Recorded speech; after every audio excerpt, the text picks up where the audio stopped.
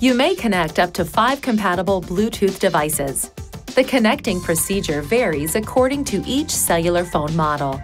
To check the compatibility of your device, please visit www.nissanusa.com/Bluetooth.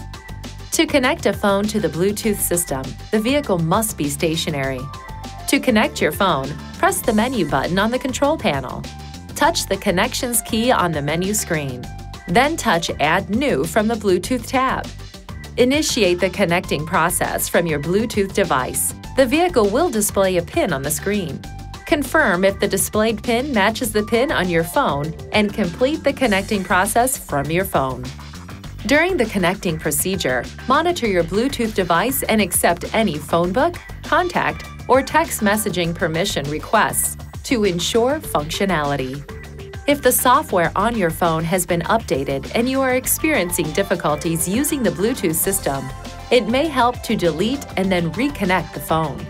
To do this, touch the info key next to the device name, then touch Delete. Once your device is removed, repeat the connection procedure. From the connection screen, you can touch a device name to switch to a different Bluetooth device. Please see your owner's manual for important safety information, system limitations, and additional operating and feature information.